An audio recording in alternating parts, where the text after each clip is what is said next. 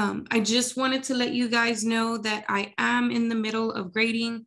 I've graded half of the problems for everyone in both this class and the online class. So the way I do it is I print everything and then I grade everyone's number 1 and then I grade everyone's number 2. That helps me stick to my rubric better.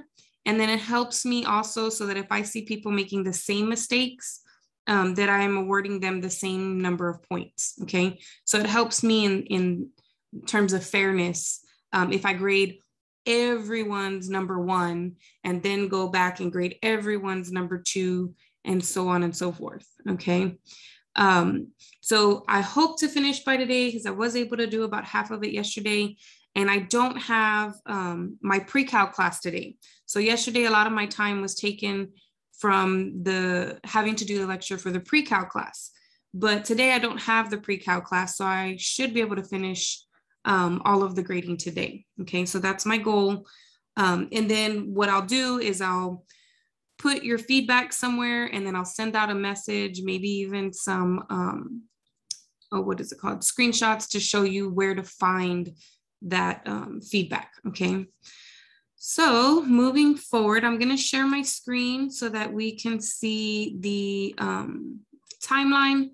So today we're gonna start P.2, but we're really just gonna concentrate on the radicals. So we're gonna do radicals and their properties and then simplifying radical expressions. When the notes start to get into rational exponents, that's where we're gonna stop, okay? Because that will be the topics that we cover in the next class period, okay, tomorrow. So let me drag this little bar out of my way. And then, so this is where we left off. These are the objectives that we're gonna cover today. And then we'll actually cover the bottom 2 the next time. And if I remember correctly, I don't even think that we cover scientific notation in this class, but I could be wrong. It's been a while since I looked at this timeline. So it may be in there, it may not be, I'm not sure. And then for the contents, we're probably going to go up to example 4, and then we're going to, we're gonna go all the way to example 6, and then we'll do the rest of it the next time. If we don't get all the way to example 6, it's okay, because the rational exponents lecture is not gonna be as long as today's lecture, okay? So if for some reason I don't get all the way to example 6, we can still use the next class period to finish up the P.2, okay? But P.2 will be broken up into 2 pieces. So our first rule here is to talk about integer exponents, which basically just means whole numbers, but they could be positive or they could be negative, okay? And they could be 0. 0 is an integer. It's not necessarily, it is a whole number. It's just not a counting number. There are all kinds of groups of numbers. And then for the most part, we have only been dealing what we call real numbers. And eventually next week, we'll start talking about other types of numbers called imaginary numbers, okay? But for right now, we're just dealing with real numbers. And in the real numbers group, there are subgroups, and one of those subgroups is called integers, okay? So positives, negatives, 1, 2, 3, 4, 5, no fractions, no decimals, okay? And no square roots that are not perfect square roots, okay? So they first want you to understand what an exponent means, and we kind of have already addressed that on the first test when we had a problem. I believe it was something like 2 minus 5x in parentheses, and then it had a square on the outside, right? And we talked about that in the class, and we said that the square meant that you had to multiply that thing in the parentheses times itself. So there had to be 2 of those factors exactly the same. That's literally the definition of exponents. So if you have all these factors that are the same, a times a times a times a times a, you can write that in its exponent form, and you just tell me how many a's you're going to multiply together. And so that's what we use the exponent to symbolize. Same thing if I'm going to multiply a bunch of -4s. I just need to know how many -4s I'm going to multiply, and that's what the exponent represents. Even if it's whole expressions, it could be small expressions like 2x, but it also could be expressions like 2 minus 5x, like you saw on the test, okay? It could be long expressions as well. So we also need to define the different parts of an expression that is in exponent form. So we know that the exponent is what we call the superscript. It's the little tiny thing that's lifted up in the font. So this little N right here, that is in, when you're typing, that position that it's in is called a superscript. Subscripts are when the number or the letter is down here at the bottom of the A, okay? Let me see if I can annotate. Yeah, so if I would have had, there we go. So if you would have had something right here at the bottom, that's called a subscript. And when you have something up top, that's called a superscript. So you have sub at the bottom and super at the top. When your expression has a superscript, okay, that's the one at the bottom. The one at the top. The superscript is the exponent, okay? The thing, whether it's just a monomial or it's a whole expression, whatever it is that has that superscript is called the base. So in this case, A is called the base, and then the N is called the exponent, okay? And it's important that you know that because as we keep going along, you will keep hearing me say base and exponent. And then later, like later in the semester, when we get to the college algebra stuff toward the end, we're going to be talking about bases and exponents again when we get to logarithms, because logarithms also have exponents and bases or equivalent expressions to those, okay? So you'll definitely hear these words again, exponents and base. And then as we read these things, we normally say that this expression, the A with the superscript in, is called A to the nth power.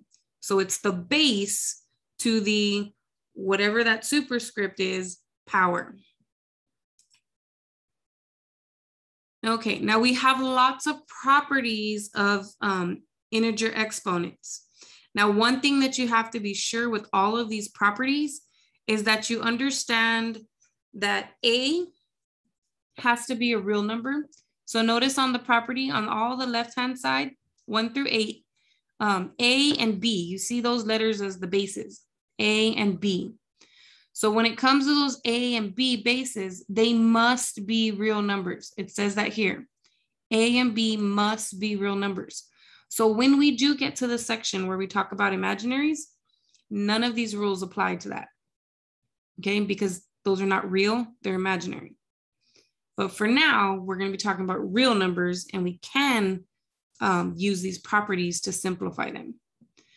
So M and N also have to be integers, because notice that the M's and the N's in 1 through 8 are all in the position of where the exponent is.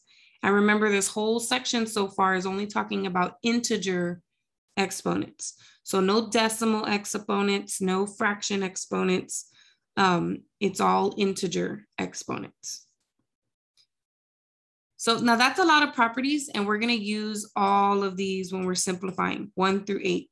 Now they have some examples there just so you can see, like we already know if I have x squared times x to the 3rd, you're going to add the exponents together and get x to the 5th, right? We've been practicing these, but there are properties behind the scenes that are allowing us to do that, okay? And I know that when we divide, we usually take the top exponent minus the bottom exponent, and that's property 2. Some new ones that you may or may not have seen before is when you have a negative exponent.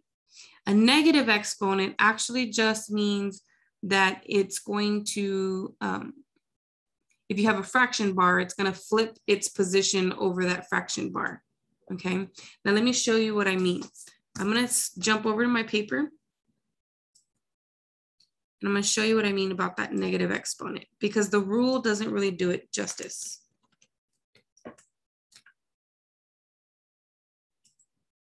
Make sure that you do pin my video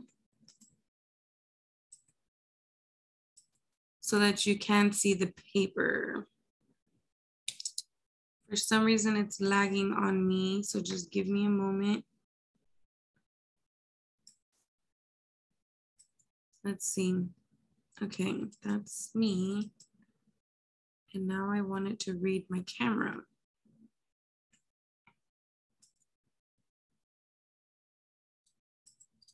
For some reason, it's not letting me open my camera.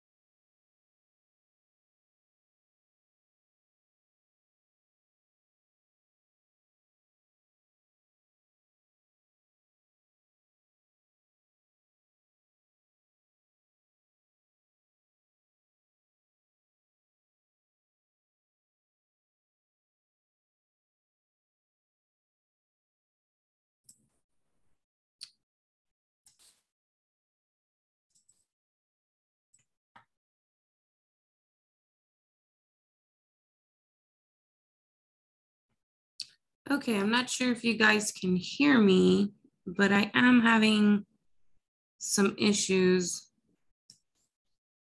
with Zoom. I had to log out and then log back in. And I'm trying to figure out what's going on. It's just not responding for me.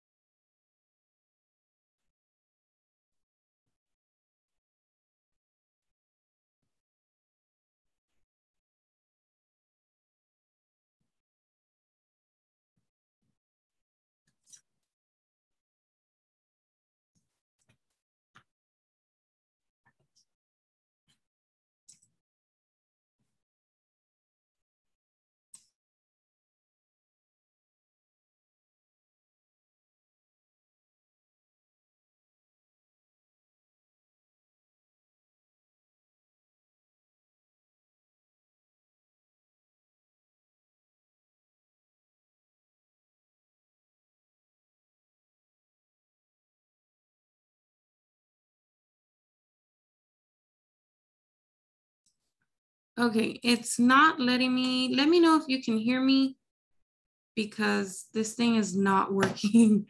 Been spending a few minutes already trying to figure out what's going on.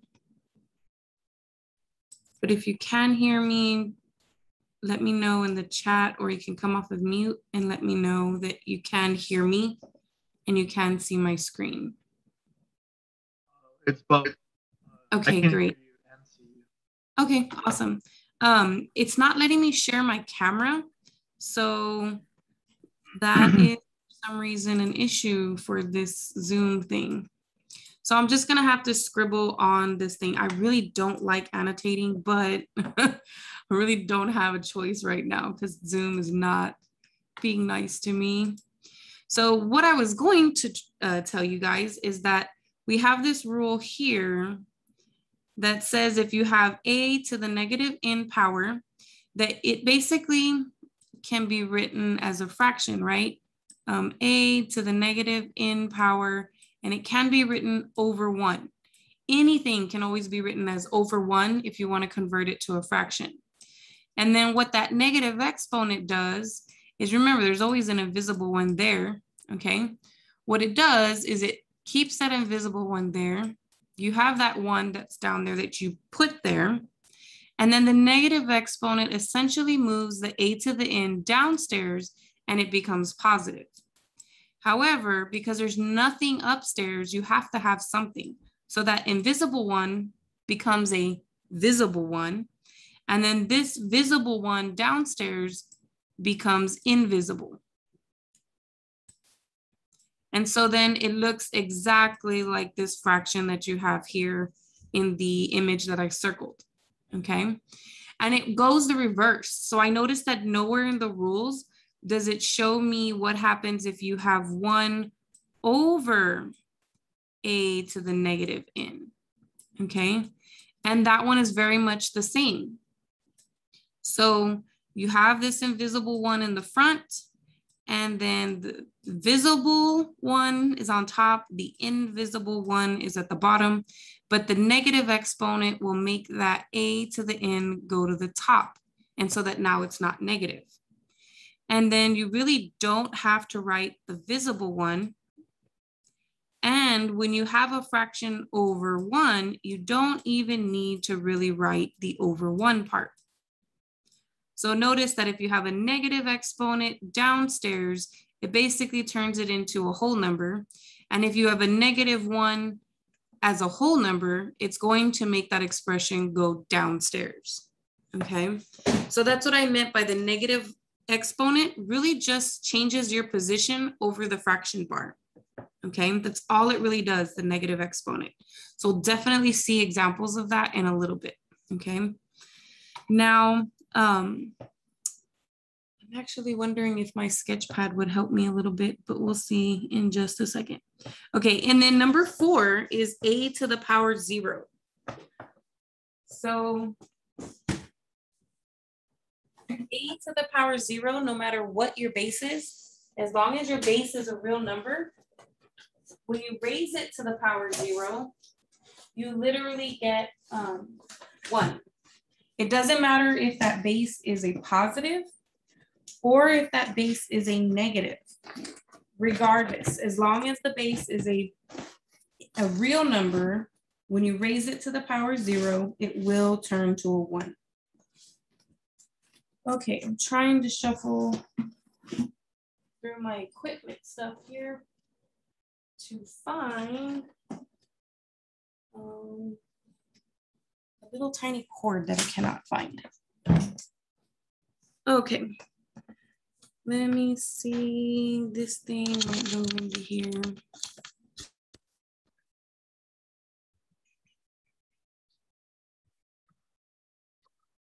Oh, now let me grab my pen.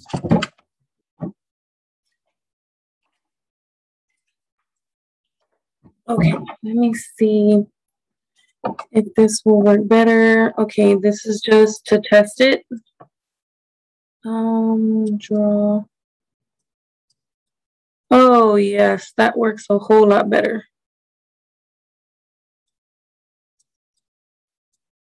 Okay, great. I can use this whenever we get to the examples because I'm going to have to do a lot of annotating and try to use the mouse is not great. Okay. So making do with what we've got, but I am so sorry for all of the interruptions with this technology here. Okay. We do have another rule, which is number 5.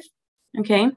And for number 5, it's saying that you can have like a product, like two things that are multiplied together, and then an exponent, and you can basically distribute that exponent to both of those things that were multiplied together. Now, I mentioned to you guys on the test that that's not the same thing as if there's a plus sign or a minus sign in between. Okay? So you have to be very, very careful there. There's no rule that says if I have an exponent here with the plus or the minus that I can distribute the exponent. Okay? These are not equivalent. Okay? So the only time that you can distribute that exponent is if it's a product, meaning if the A and the B are multiplied together, then you can give each guy the exponent. Okay? And the same thing goes for number 7. If you look at number 7 here at the bottom, number 7 also has a quotient, which is division, and you can distribute the exponent to a quotient. You just can't distribute the exponent when there's a minus, okay? And then it's just using the absolute values. If you do have even exponents, 2, 4, 6, 8 as an exponent, you don't need to write the absolute value bars. You can just write the expression without the absolute value bars. When the exponent is odd, then you would have to keep writing those absolute value bars. We may run into that in this semester. We may not, but you might see it more in calculus. So you're going to get through a whole class pre-cal before you ever see Rule 8 again, possibly. Okay. So let's go ahead and clear all of this. We can scroll down, hopefully to get to some exponents eventually. So one thing that's super important is that you do understand the difference between the base being negative and the entire expression being negative. Okay? So if the base itself is negative, then it will indicate that by using parentheses around that negative. So for instance, this first expression that you see here, notice that the -2 is in parentheses. So what that means is it means a -2 times a -2 times a -2 times a -2. Whereas the one over here, this one here, the only thing that is the base of the exponent is the 2. So really, when you see an expression written like this, your brain should separate that from the exponential expression. So all you're doing is doing 2 times 2 times 2 times 2. And then the result will be negative. Okay? Whereas in the other one, -2 times -2 times -2 times -2 is a positive 16. So notice that it does matter because you will get the wrong answer if you don't do it correctly. So I noticed on the test there were some people that were trying to square things, and then they were writing, like, let's say this was what I needed to do, and you were just writing this, and that's not the same thing. Okay? So it does come into play when you're showing your work, whether you're writing that correctly and then whether you're interpreting it correctly. Okay? So there's a difference between the negative being included with the parentheses and then the negative not being included. So of course, here's our first example. I'm going to try to use my notepad to walk through these. Okay? So we're going to use all of our properties to simplify this thing, okay? Let me grab the annotate. And we'll use green for number 1. So essentially what you can do is you could regroup this. We do have multiplication does have something that's called the commutative property, which allows you, even though all 6 of these things, and there are 6, you have the number, you have this variable A, and you have this variable B. You have a number, this variable A, and this variable B. Okay, so there are 6 factors here that are being multiplied together. And when it comes to multiplication, you can rearrange them in whichever way you want. So for me, I would conveniently group it as -3 times the 4, and then I would do A times the A, and then I would do B to the 4th times B to the -3, so that I have everybody kind of matched up together, numbers with numbers, A's with A's, and B's with B's.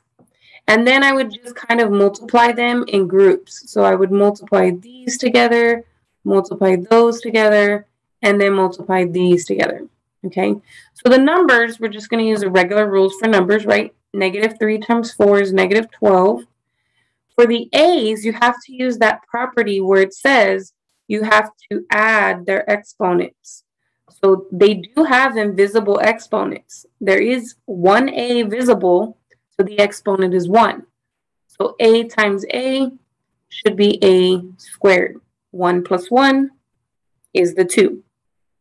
Same thing goes for here on the B's. I should be taking 4 plus a -3. And when I do that, I actually end up with a +1. Now, we don't typically write +1 exponents. So in your final answer, you probably won't see that one.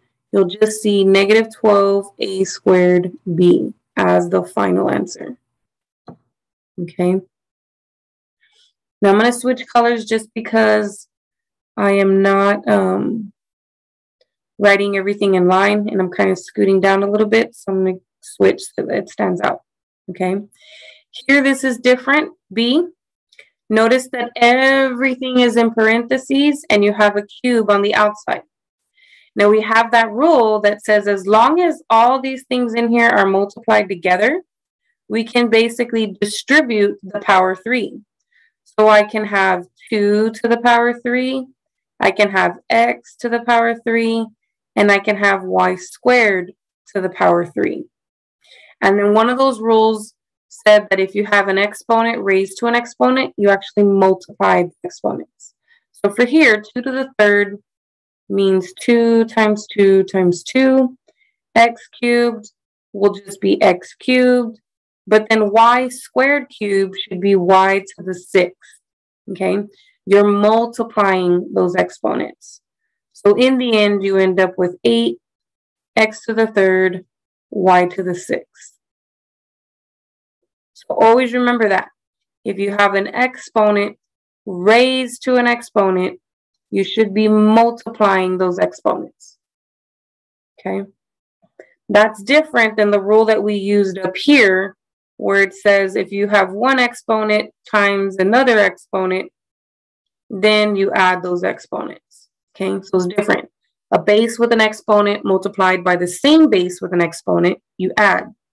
When it's just an exponent raised to a whole nother exponent and no other base is involved, then that's when you multiply. Okay, let me change my color and we'll go and try letter C. For this one, I know you've heard the orders of operations like that, please excuse my dear Aunt Sally, right? And in there, the please excuse part usually represents exponents, and then my dear represents multiply and divide, right? But we have to do the exponents first before we can do that multiplication, okay? So for this problem, I have to actually address this expression first that has the exponent before I can multiply it by the 3a. Now remember, we have a rule and it said a to the power 0 equals 1. It doesn't matter what this is. It could be a number or it can be an expression. As long as it's all representing real numbers, the whole thing will equal 1. So here I have -4, and then here I have a squared. A is a real number. It represents a real number. So I've got a real number squared, which is a real number, and then that real number times -4, which is also a real number. So this whole thing is one big, giant real number. So when I raise it to the power 0, the whole giant thing is just going to turn to a 1. It doesn't matter that it's negative or positive. The whole thing turns to 1. Then when I multiply 3a times that 1, I just get 3a. Okay. Now let me switch my color again so I can get to the next example. So here we have two things actually. We have a product here, but then we also have this division bar, which means we have a quotient as well. So D is actually a combination of two of the rules. It's a combination of this rule that I drew up here and a combination of this rule that I'm writing now, where you subtract the exponents. Okay. No, I'm lying. I am totally lying. Let me undo that. It's not this rule at the top at all. It's actually a combination of this rule and this rule.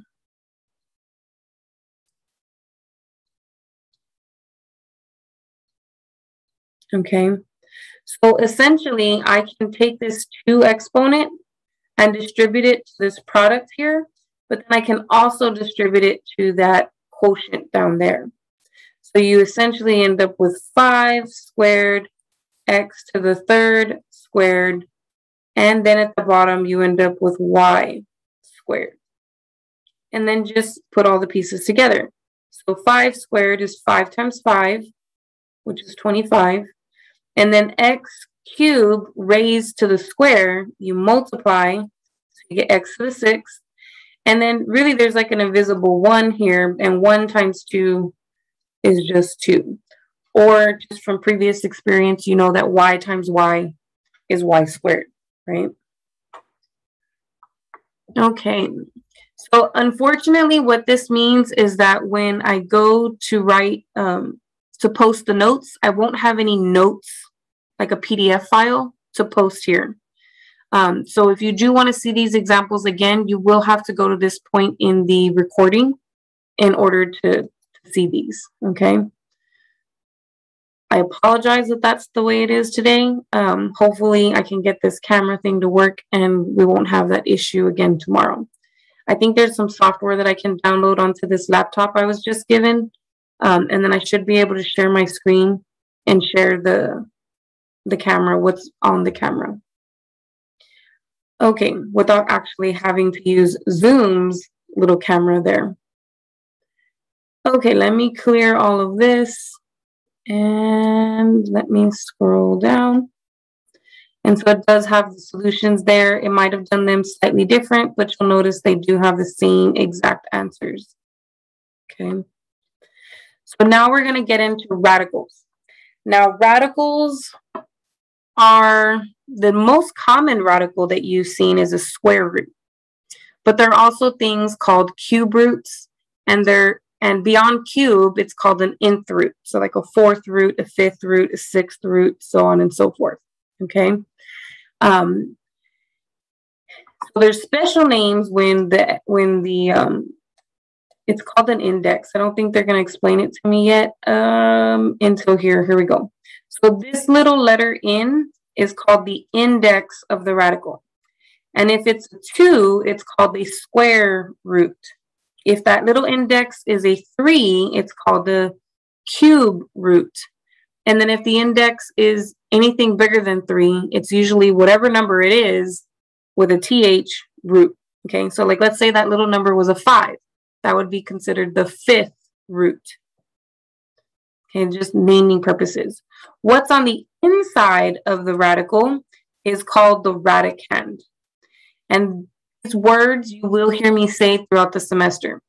So index and radicand. Index is the type of radical that you're taking, and then radicand is what you're taking the radical of. So inside, that's the inside, radicand.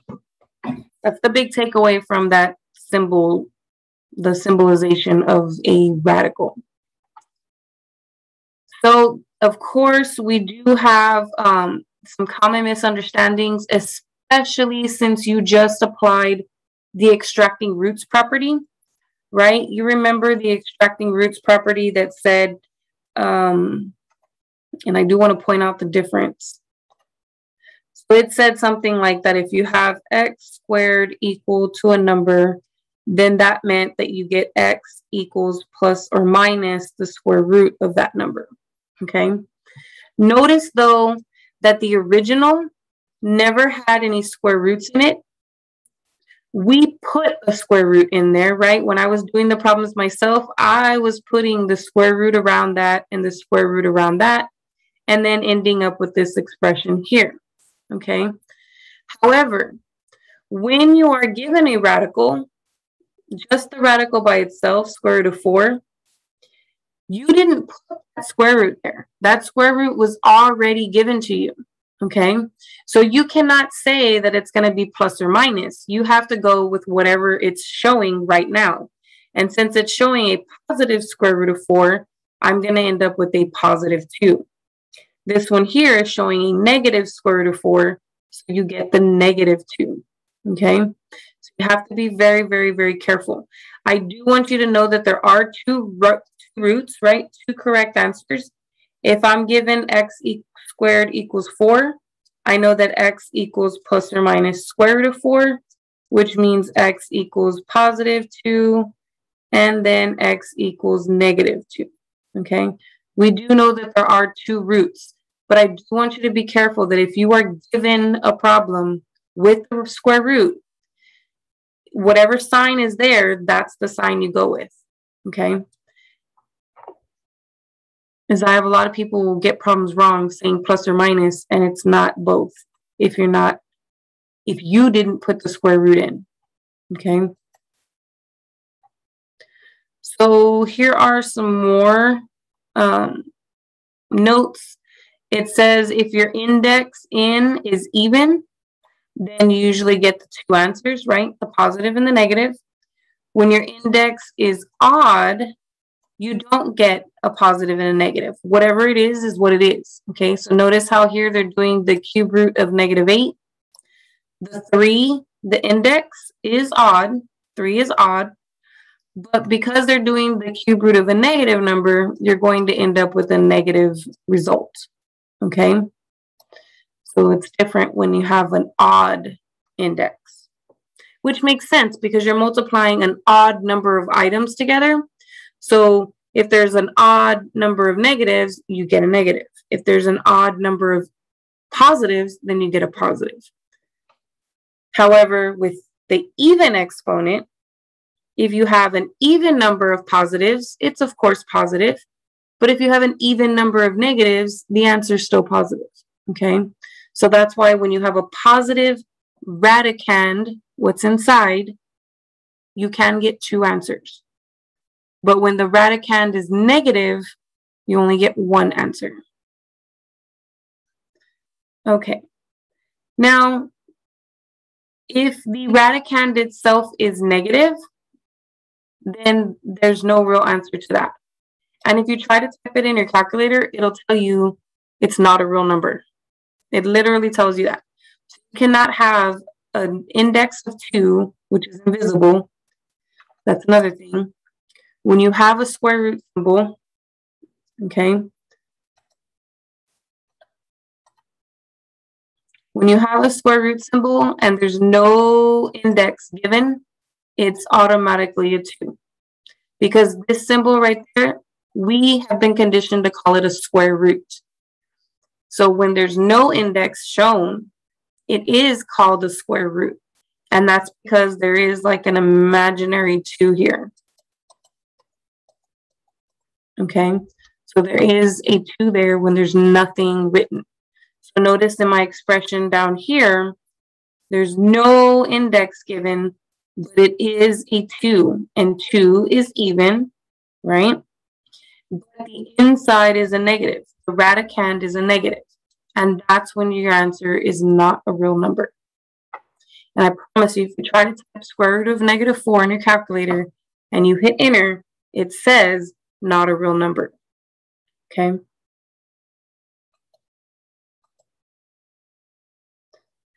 And then we know already that numbers such as 1, 4, 9, 16, 25 are called perfect squares. And then these kinds of numbers are called perfect cubes. We've already been used to that. Okay. And so here are some more properties, but these properties are for radicals. Now, just FYI, when you take this test, all these properties are on the test. Okay. Just like how you had the factoring formulas at the beginning of the test. And you could always just scroll back up to see those factoring formulas. This test will have all the properties of exponents and all the properties of radicals and some more information that we'll learn later, okay? But you will have access to all of those properties. In case you forget them or you're unsure, you will have a visual for these properties. So the biggest one here, I'm going to say, is number 1. Number 1 is probably the most common property that we will use. However, we will also use properties 2 and 3 when we're trying to simplify fractions with radicals, and when we're trying to simplify, number 2, when we're trying to simplify the product of radicals. So we do see those quite a bit, okay? Property 4 is actually just the consequence of property 2, okay? So if I were to convert them, and there's supposed to be another one, but it's not in here yet. There's another property that we'll learn later when we get to the rational exponents, and that one will really help me to derive property 4. So we don't see property 4 a whole lot, okay? And we already know property 5 because when we were solving equations, I kept telling you, how do you get rid of a square? You do the square root, right? And that's because when you have a square and a square root, they undo each other. So that's why in property 5, you see the square with the index in, and then you see the exponent with index in, and they essentially just cancel each other out, leaving you with just the a. Okay? And then I mentioned before, when you have radicals, if the index is even, you will have a positive answer. That's what the bars mean. And if the index is odd, then whatever the sign is on the inside, that's going to be the same sign you get in your answer. Okay. Let's see. And then on the other side, it just has examples with actual numbers plugged in instead of just A, M, and N. So I'm going to do this. I know the solutions are down there, but I'm going to talk it out as we work on these. Okay, so let me put on my annotation and let me grab my color. So I am going to use one of the properties. There was a property in there that said if I had in with the radical A times in with the radical B, as long as these two indexes were exactly the same, I could write them under the same house. And since they're multiplied together, I would multiply the radicands together. Okay, there was a rule in those properties that said that. So essentially, these are both square roots, so I can write them together in one big square root. And since there's a multiplication in between these two, I would keep a multiplication in between my two radicands. And then you can simplify that. That becomes the square root of 16. And we know the square root of 16 is 4. If the computer is asking you for both positive and negative answers, then you can say it's 4 and -4. If they don't ask you for both, then the only answer you have is +4, because these were positive radicals at the very beginning. Okay, let me switch my color. So now we have this rule for B. The rule that they're using there is when you have M, A to the power M, the exponent and the radical, the index, they're the same. And so they cancel each other out, leaving you with just the index. So in here, this index of 3 and this exponent of 3 essentially cancel each other out. So you're only left with the radicand, what was inside the radical. And the same thing for this one. This 3 will cancel that 3, leaving you with just the radicand x. And then here it's the same thing. This will cancel with this, leaving you with y. But I don't know what the sign of y is, but I know that the answer has to be positive. So on this one, when you have to put the bars, okay? Because if y is negative, you need to have a positive answer. And those bars, if you have those bars, will turn it into a positive answer, okay? If y is positive, then you wouldn't need them, right? Because you would just have whatever the number is, and that's okay. So you don't have to have the bars if you know that the variable is positive. But if you don't know if that variable represents a positive number or a negative number, you have to put the bars here, okay? And it's only if those little indexes and the little exponent are even. Notice here they were odd, and I did not need to worry about that absolute value bar at all.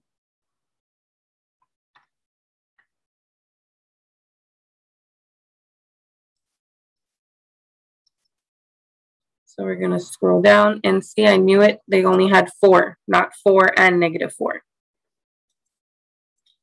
When the square roots are given, you use whatever signs are there to get your final answer. It's only when you're solving equations and you put in a square root that was never there, that's when you get the plus or minus. Okay, so it says it has a little bit of a guideline when we're simplifying radicals because the expressions can get really complex and really big, like long. So there is a, I guess, a method of doing these in order. So it says an expression involving radicals in its simplest form when the following conditions are applied or satisfied. And it says all possible factors have been removed from the radical. So you've done everything you can to reduce that radical as much as possible. All fractions have radical-free denominators. If you do have a radical in your denominator and it's not a perfect square or perfect cube or anything perfect down there, so that means you'll still have a radical downstairs. If that happens to your denominator, there is a process to make that radical go away. And that process is called rationalizing the denominator, okay? And then step 3 says the index of the radical is reduced. Sometimes you end up with where you have one number times another number, and you need to make sure you actually multiply those numbers. That's all it means. Now here it says to simplify a radical, you need to factor the radicand into factors whose exponents are multiples of the index. And then write the roots of these factors outside the radical, and then the quote-unquote leftover factors make up the new radicand. And so we'll definitely see some examples of what I'm talking about here because it's great, it's in words, fantastic, but what does that mean in problem, right? So it says another thing, actually let me show you what that means before I move on because it doesn't look like it's going to give you an example. So let's say you have the square root of 12, okay? What we do is we break up 12 into what's called its prime factorization. And so you do need to know what prime numbers are. Prime numbers are numbers that can only be divided by 1 in themselves and no other numbers at all. So 1 and 2 and 3 are definitely prime. But every other even number after 2 is not prime because every other even number can be divided by 2. And in order for it to be prime, it can only be divided by 1 and itself. So all other even numbers are not prime outside of 2. 5 is prime, 7 is prime, 9, which would be the next odd number, is not prime because 9 can be divided by 3. Then 11, then 13. Of course, the next one, which would be 15, can be divided by both 3 and 5. So it is not a prime number. Then you get 17, you get 19, the next one is 21, and you get the process, right? 21 would not be a prime because it can be divided by 3 and 7 and so forth, okay? And so what you have to do is you have to basically break up the 12 using one of these numbers. Don't use 1 because 1 doesn't help me, okay? But I do know that 12 is an even number, so I know that 2 goes into 12. How many times? 2 goes into 12 6 times. We know that this is a prime number, so I'm just going to circle it, meaning that that number is not going to branch out anymore. But if you notice, I jumped from 5 to 7. So 6 is not a prime, meaning it can be broken up, okay? And what number of these numbers down here at the bottom multiply to give me 6? Well, I know that 6 is even, so 2 goes into it for sure. And 2 times 3 is 6.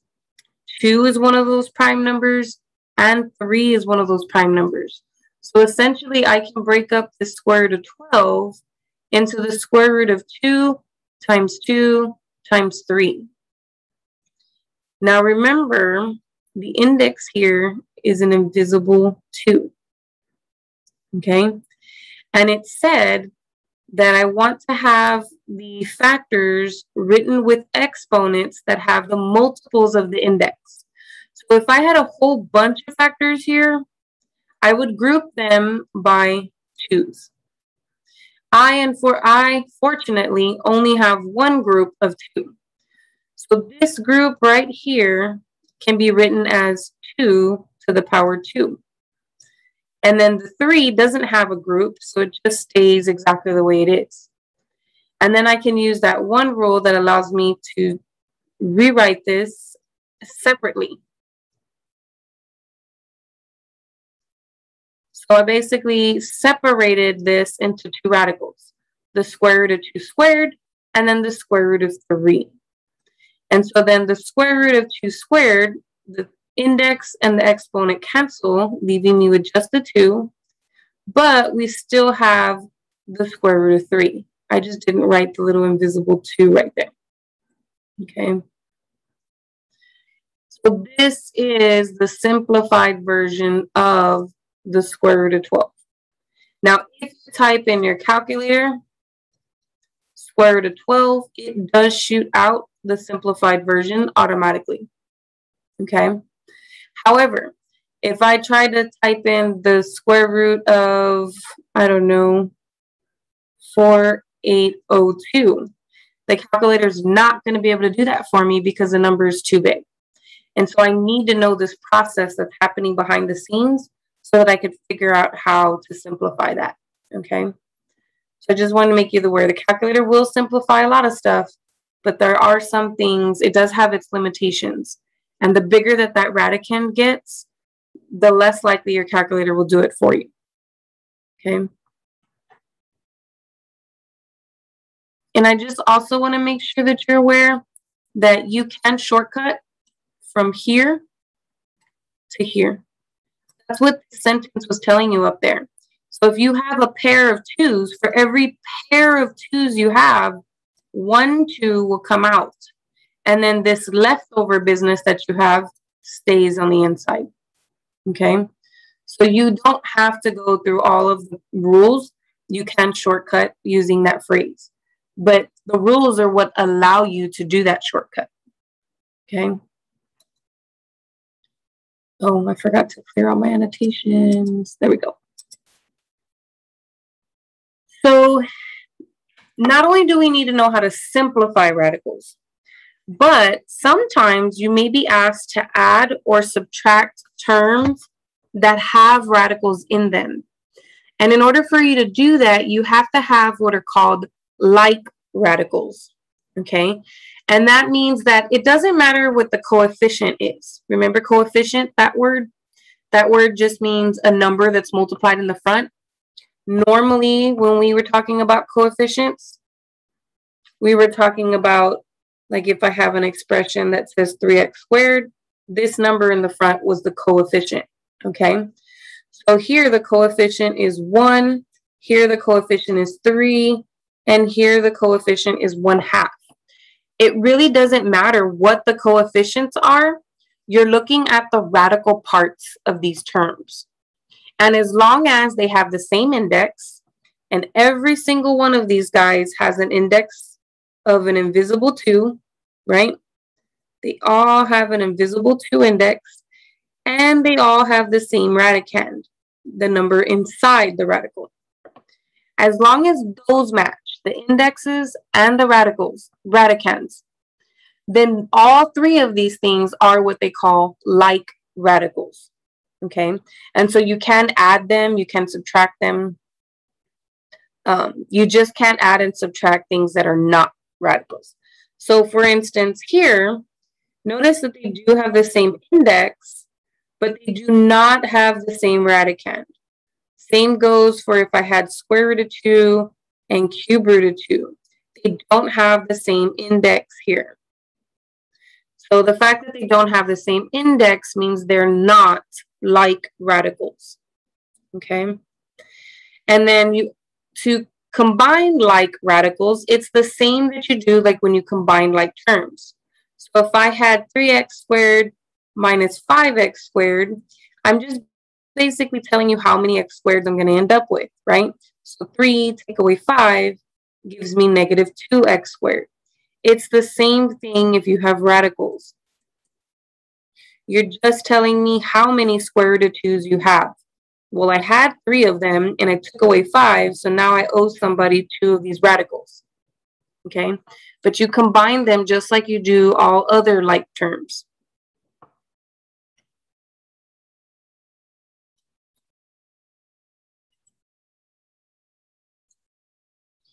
So here they break this up. Now I showed you how to do it with the primes.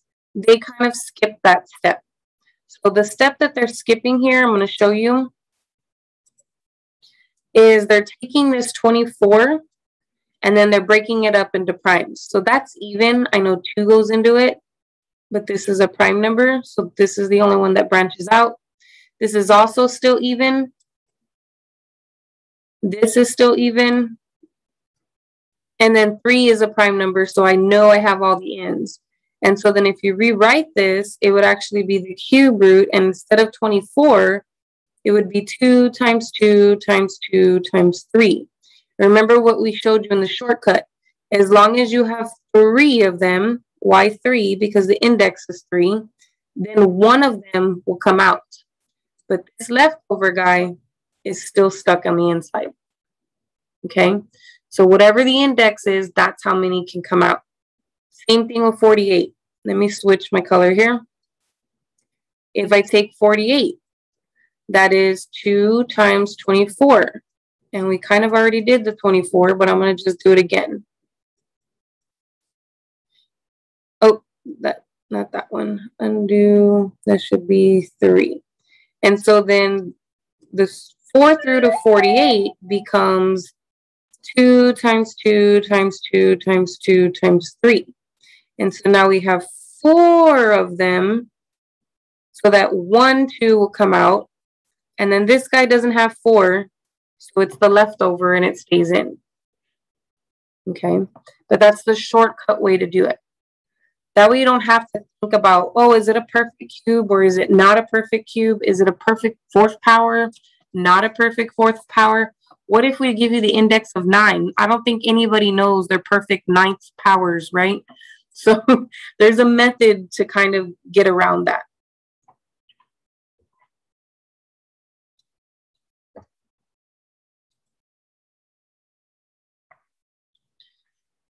Okay, now here we go. We're getting into some more fun stuff, okay? So now we have x's involved. Not a big deal. Could still do the problem with x's involved. So I'm not going to try to do it doing it their method with the perfect stuff. We're just going to take 75 and break it up.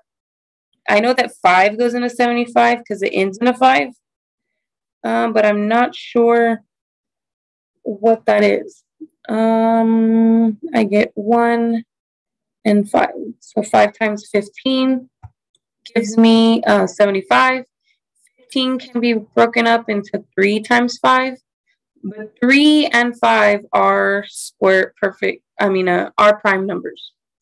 So I'm going to break up the square root of 75 into 5 times 5 times 3. All of those circled prime numbers. And then the x, there's 3 of them. So I'm going to do x times x times x. Okay? And so remember, this is an index of a invisible 2. Okay? So I need 1 pair in order for the 5 to come out. I need 1 pair in order for the x to come out. And then I still have the square root with these leftovers inside. So 3 times x, which is just 5x square root of 3x. I get the same thing they do, but I don't have to think about what the perfect squares are or how to write them nicely, any of that. Okay. 24 I've already done, so I'm just going to rewrite the factors here. But it should be 2 times 2 times 2 times 3. And then a to the 4th is going to be a, right? And here we need 3. So this group of 3 and this group of 3, meaning 1, 2 is going to come out for that whole group, and 1a is going to come out for that whole group. And on the inside, I still have 3 left over and the other a left over. And so I end up with 2a cube root of 3a.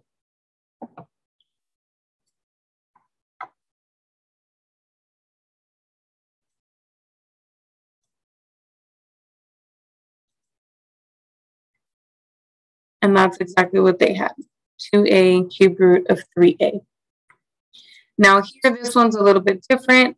So you do have to be careful because the index is even.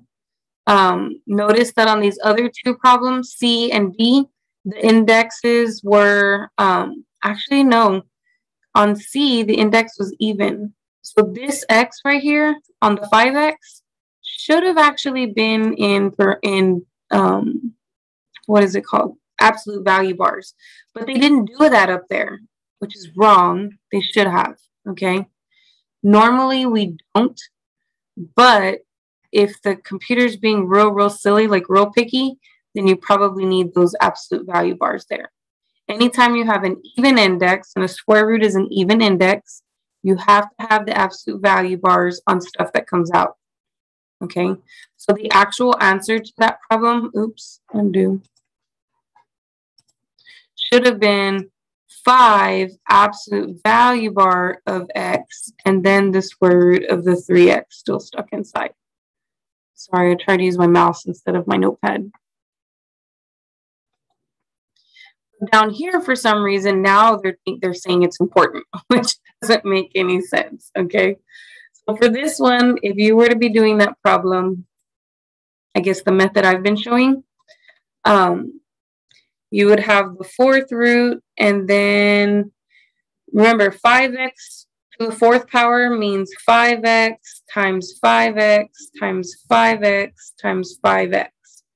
We also know that multiplication has the commutative property, which means I can rearrange those. So I can put all the 5's together and then all the x's together. And then we do have a group of 4, so the 5 will come out. And we do have a group of x's. Now this 5 is positive, so it's okay. When the x comes out, it also has to be positive, and I don't know that x is. So that's why you do need these bars around it, okay? So like I said, it should have been the same case on the other problem, but for some reason they didn't do that one correctly.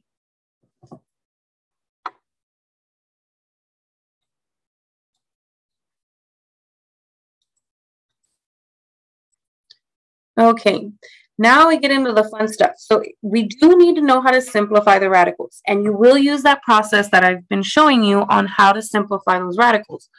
But once you simplify them, if you have like radicals, they can and should be combined. Okay, so if you notice on this problem here, again, I might have a different way to finding this, but you still got to do it. So for me, I would have done some side work and broke up this into 2 and 24, 2 and 12, 2 and 6, and then 2 and 3. And so this problem here would have become 2 on the outside, and then 1, 2, 3, 4, and then a 3 on the inside. And now the index is a 2 because there's no index given. This is a coefficient. There was no index given, so it's automatically a 2, which means I need pairs. So a pair there and a pair there, and that's my leftover. So I had the 2 coefficient that was already there. 1 2 is going to come out for the first pair, another 2 that's going to come out for the second pair, and then I still have this 3 on the inside. And if you multiply these 3 2's together, that's where this 8 came from. So like I said, they might do that process differently than me, but we still get the same result in the end. Okay. Now for the other one, let me use a different color. For this one here, 27 is actually 3 times 9, which is 3 times 3. So when you have negative 3 square root of 27, it can be negative 3 times 3 times 3 times 3. All these little prime numbers, right? Then there's no index there, so it's automatically a tiny 2, which means I need a pair in order to come out. So you have the negative 3 coefficient that was there, 1 3 that comes out because of that pair, and then the other leftover 3 still stuck inside. And then if you multiply these 2 coefficients together, you end up with this negative 9 that's there. Okay. And then they write this step, but I don't ever write that step. We just combine, right? They're both square root of 3. So how many square root of 3's do you actually have in the end? Well, 8 minus 9 is negative 1, which can be written like this instead. Okay.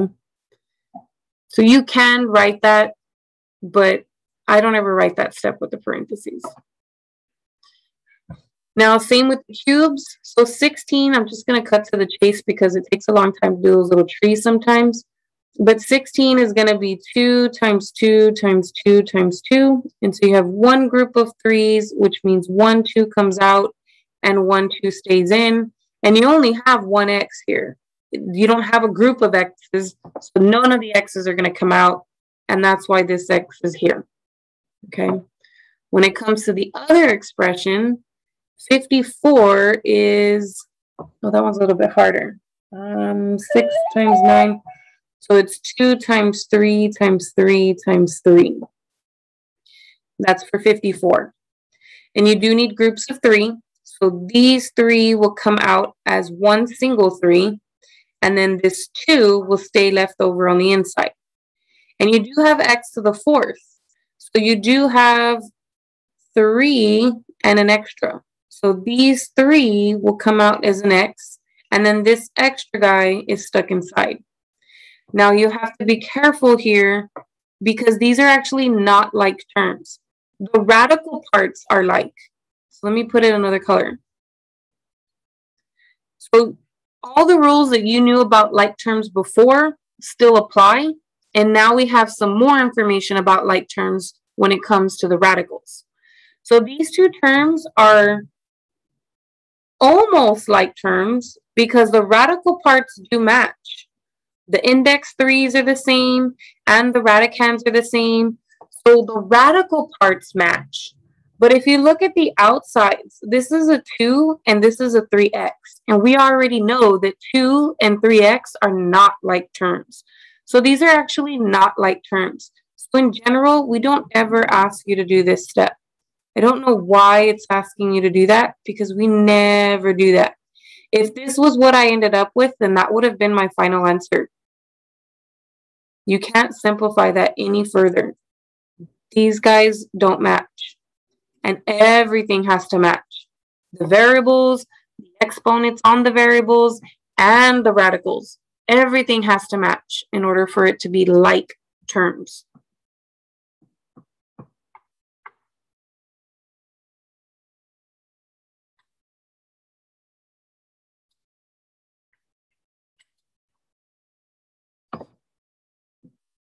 Okay, now we're going to get into rationalizing the denominator. So we talked about it before. When you're simplifying radicals, your final answer can never have a radical at the bottom. That cannot be your final answer. So if I have a problem like, let me get this little thing. If I have a problem like 2 over the square root of 2, this is not the final answer because it has a radical downstairs. Okay? You can never have a radical downstairs in your final answer. It's considered informal. Okay? So they're telling you, they're going to start explaining to you the process of how to get rid of that radical downstairs. And that process has a name. It's called rationalizing. So how do you rationalize your denominator? You turn it into something that doesn't have a radical. And sometimes people will even be asked to rationalize a numerator. There's very special circumstances where you'll ever have to do that. Normally, we have to rationalize denominators, okay? But pay attention to the directions in your homework because they could be asking you to rationalize the denominator, which is normal, like that's the typical thing we do. But they may throw you for a loop and ask you to rationalize a numerator instead. So make sure you're paying attention to those directions in the homework, okay? Now, in order for me to rationalize a denominator, you have to use what's called the conjugate. Now, they use the conjugate in a real specific manner with the square roots. But essentially, conjugates are the same entries, but with opposite signs. So anything, no matter what it is, anything here and here, if I have a plus in the middle, and on the other expression, I have a minus in the middle, these two guys are conjugates of one another, okay? It doesn't matter if the front guy is the one with the radical or if the back guy is the one with the radical. They are conjugates, okay? But what you have to be careful with is sometimes this number here can be negative, and when you rewrite the conjugate, notice it's supposed to stay exactly the same. So for instance, if I had -2 plus the square root of 5, the symbol in the middle changes, but nothing else should change. It should still be a -2 in the front. That's what I'm trying to say, okay? Now, let's go see, okay, we know what a conjugate is, but how do we use them? What do we do, right? The way you rationalize a denominator is to make sure that you multiply by the conjugate when there are two terms. Notice it has a minus something and then a plus something. If you don't have two terms, then rationalizing it is a little bit easier, okay? So if you don't have two terms, you just have one radical all by itself, okay? Then what you want to do is you want to make this is what you want. It's hard to say it in words without getting confusing. What you want is you want to create it so that whatever this index is, you have the same index there. So that the index and the exponent will cancel and you just have the radicand, right? So if it's a square root, then you need a 2 here in the exponent. That's your goal. Your goal is to have the square root of m squared so you can get m. Well, I already have an m, so what would I need to make it an m squared? I would need another m, which is why they're saying if you're trying to get rid of a square root of m, just multiply by another square root of m, and it will make the square root part go away. The same thing for cube roots. If I have the cube root of something, remember what the goal is. The goal is to make it so that I have cube root of m cubed, so that the radical can go away. Well, then what would I have to multiply by? It does have to have the same index, but I only have one m and I need 3. I would need 2 more in order for me to get the power 3 and then eventually no radical. Okay, so they're trying to explain it there. They're saying that if the a equals 0, then rationalizing, meaning if you don't have another number, a second term, you just use the square root itself. For cube roots, you have to choose a rationalizing factor that generates a perfect cube. So basically, what do you need over here so that it's in this form so that the house will go away? I'm sure they're going to give us examples next, and so we'll be able to practice that. And of course they do. So the first one they give us is a 5 over 2 square root of 3. Now you don't have to worry about the 2. The 2 does not have a square root on it. It's just 3 that has a square root. And it's not 2 terms either. 2 square root of 3 is just 1 term. That's different than 2 plus the square root of 3 or 2 minus the square root of 3. Once you start throwing in a plus or a minus in the middle, then it becomes 2 terms. But right now, that 2 is just the coefficient for this square root of 3 term. So it's only 1 term down there. When it's only 1 term, you're simply going to try to get rid of the square root on the 3. So you have 1 3 on the inside, but it's a quote-unquote square root, right? Meaning that your index there is 2. So my index here is a 2. So essentially, I want to have 2 3's inside the radical so that the radicals can cancel. And so that's what they do, is they multiply by another 3 so that when you multiply this, you get 2 square root of 3 times 3. And then guess what? These 2 come out as a single 3. And then there's nothing left over, so that's why you don't have any square root here. There's nothing left inside the square root. Okay?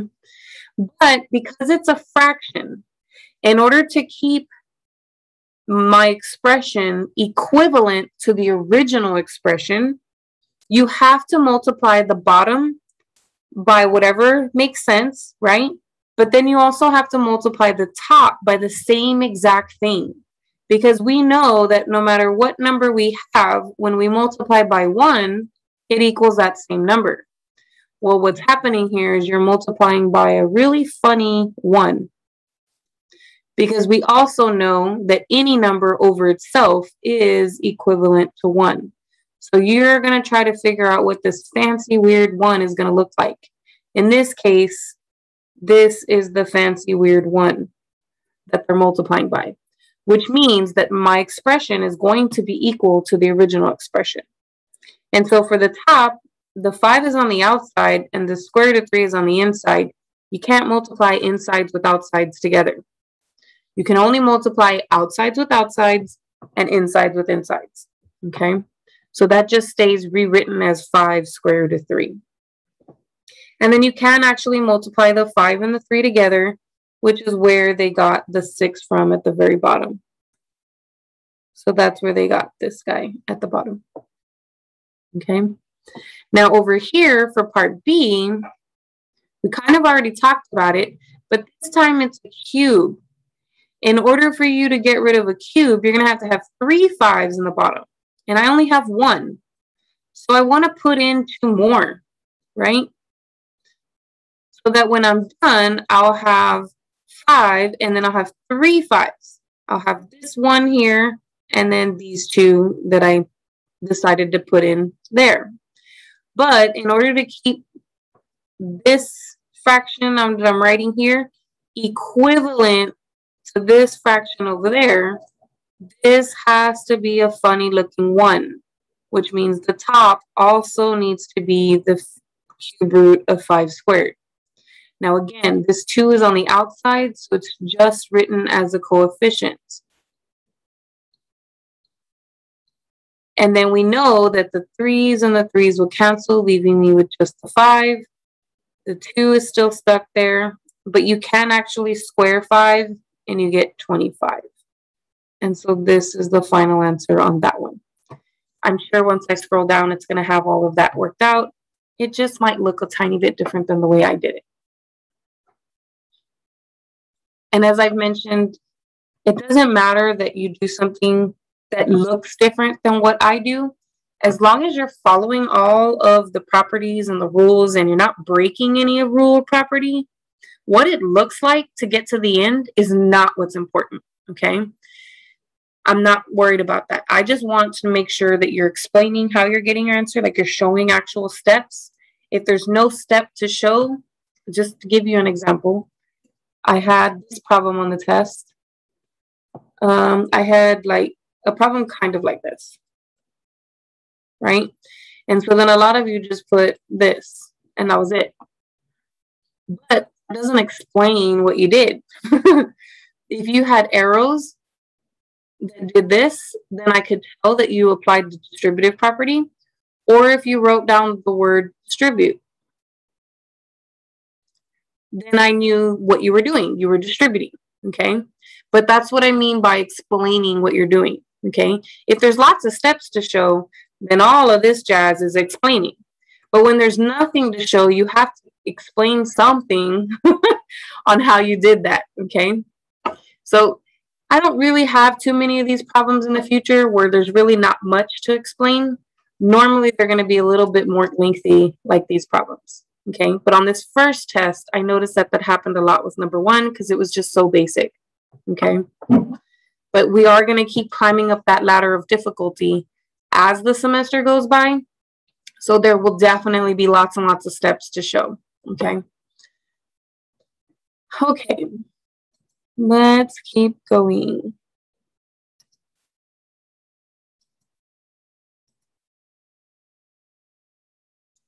Now we get into one. Okay, now here, what is it saying? Oh, this is a totally different example. Notice they threw it on me for a loop. Now they want me to rationalize the numerator. And so I should not be focusing at the bottom. My eyes should be focusing at the top. What do we have at the top with radicals? And I noticed that I have 2 terms. That minus sign right in the middle broke it into 2 terms. And so in order for you to rationalize 2 terms, that's when you have to use that conjugate, okay? So you see that word over here on the right, conjugate, which means square root of 5 and square root of 7 stay the same, but the minus turns into a plus, okay? And so then this is the conjugate. But in order to keep our expression equivalent to the original expression, what you do on the top has to be the same at the bottom. So notice this red stuff is just one ugly 1, the number 1. Anything, no matter how ugly it is, over its exact self is just a 1. Okay? And so then they cheated a little bit, used a rule here. They use, let me draw it in there. They use this rule. I know you saw it because we used it in the factoring. We just saw it backwards when we did it in the factoring. When we did it factoring, this was on the left-hand side and this was on the right-hand side. But it's equivalent. So it doesn't matter which sides it's on. You can put it in the other order. And so what they're saying is they're noticing, oh, look, I have the same thing here and the same thing there. And I have the same thing in the backs. And one has a minus and one has a plus. So I fit this description over here on the left-hand side of my equation that I wrote down. So then I'm supposed to end up with the first guy squared and then minus the last guy squared. And that's exactly what they did here. They wrote the first guy squared minus the last guy squared. Okay. At the bottom, you don't have any fancy rule for that, so they just rewrote it. Now, 5 square root of 5 squared, the radical and the exponent will cancel, leaving you with this 5. Same thing here, the radical and the exponent will cancel, leaving you with this 7. And over here, you can distribute, but they don't distribute until the very end because it's possible that this guy can be reduced. But we won't know until we figure out what exactly is on the top. So they actually compute 5 minus 7 first, and they get -2. And then once they get -2, that's when they realize, oh, now it's obvious that this 2 can reduce with this 2. But you're still left with the negative. And when there's no other number there, there's always an invisible one. Always. Okay? And so they just made that one visible. You could have also done this. Broke this up into -1 times 2. And then you can see where that is coming from. Right? Because then the 2's are canceled and then this is obvious. So I think that is all we have. I'm going to try. Yeah, that's rational exponents. We're leaving rational exponents till next class. Okay? So my computer is acting really weird. I hope that I can do this, but I'm going to actually jump into the WebAssign and see what's in there and what it looks like. So you won't be able to do all of P.2 just yet because we've only covered some of the material. Tomorrow's class will cover the rest of the material. But I definitely want to be able to tell you where to stop if you do decide to go into the homework and do that today. Okay, so we should know this definition at the front. N is the exponent and A is the base. Here, N is the index, A is the radicand, right? Radical expressions can be combined, added or subtracted when they are alike, right? Like radicals. And then these guys, because the number in the front is the same and the stuff in the back is the same, but the plus and minus is different, those are called conjugates. The process to create a radical-free denominator is called rationalizing. Remember that word? This number 6 we have not talked about yet, so you might not be, I mean, you probably could figure it out, but number 6 would be a problem that I would wait until we cover the second part. Okay? And then these, you can do them. It says without using a calculator. I know WebAssign doesn't know whether or not you're using a calculator, but when it comes to the test and I ask you to do the same thing, it's pretty darn obvious that you were using a calculator when you have no idea how to do it without one. Okay? So what they mean is do the prime tree, right? Break up the 49 into all its primes, break up both of these two numbers into all their primes, and then take out the groups that you can take out, leave the leftovers inside. That's what it means by without a calculator. Practice that process, please, because it will come up on the test. I can guarantee you that. Okay. These, it's asking you to use the properties. That one's pretty easy. 7 and 7 cancel each other, so you have 9. This one, you might need to break it up into primes first before you can figure out what's going on there. Same thing here. It doesn't tell me with the calculator this time. So this one, I'm pretty sure your calculator will do. But I would suggest use the calculator to check your answer, but actually practice breaking this 45 up into primes and taking out the pairs and all of that good stuff. Keep practicing that process as much as possible, okay? Because it'll be very good to know. This one, the calculator might not do, because the higher that those numbers go, the less likely your calculator is going to simplify it. And I don't think your calculator simplifies cube roots at all. So you'd have to do the prime tree on this particular problem because of the cube. Same thing for all of these. Do the trees for each number and then take out the groups that you can take out. Now these are more, right? There's like extra step. So you do that same process for all those other problems twice. So you simplify this term as much as you can. Then you simplify the other term as much as you can. And hopefully they're like terms at the end and you can actually add them together. Okay. Same thing with part B. Simplify the first radical as much as possible. Simplify the second one as much as possible. hopefully they're like terms at the end and you can combine them. If they are not like terms at the end, then just write down what you got after simplifying them individually. Here's a rationalize the denominator. Okay, so we did an example like that. Here's a rationalize a denominator again with a cube. We also did an example of that. Here's the rationalize the denominator with two terms in the denominator. And that we haven't done, but we know what to do. You multiply by the conjugate, which in this case would be square root of 21 plus 3. And just make sure you multiply it at the top and at the bottom. And then, of course, simplify it.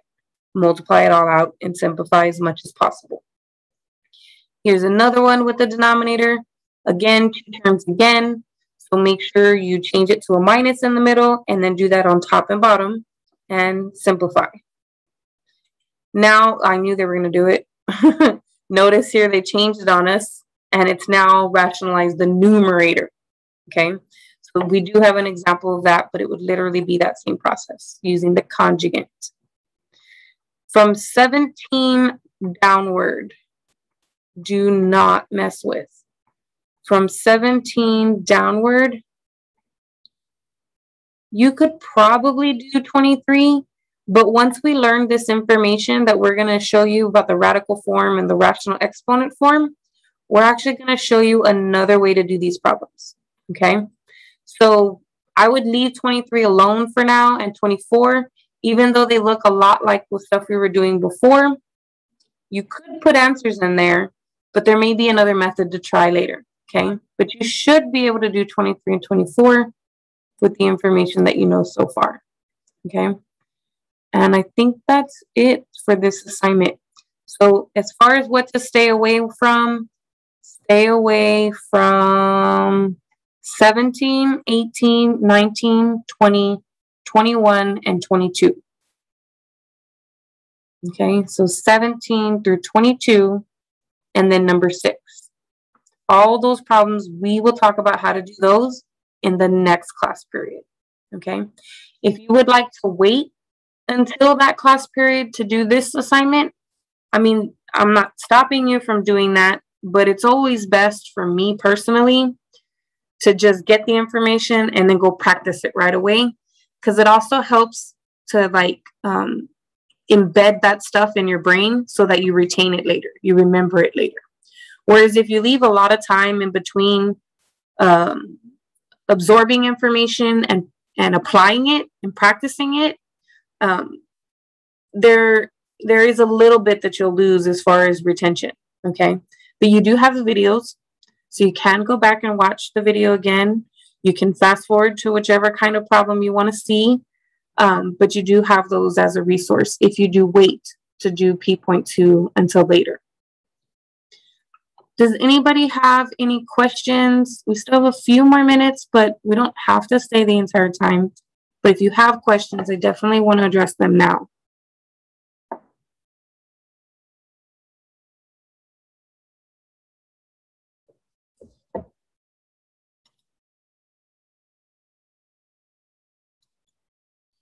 Okay, well, if there's no other questions, then I will see you guys tomorrow.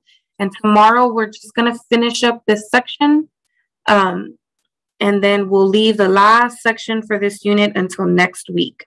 So during the weekend, when we get to it, you only should be working on homework 4 and homework 5. Okay? We won't talk about homework 6 until, oh gosh, it won't be Monday, right? Monday's a holiday. So on Tuesday is when we'll do homework 6. Okay? Let me make sure I'm saying that right.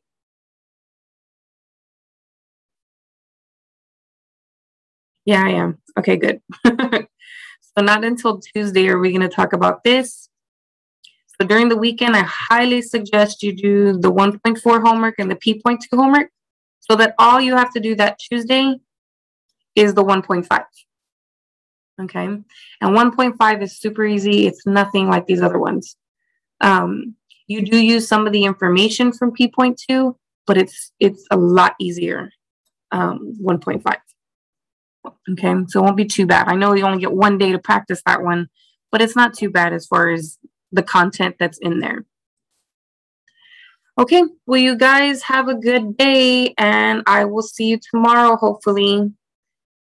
I am going to stop the recording.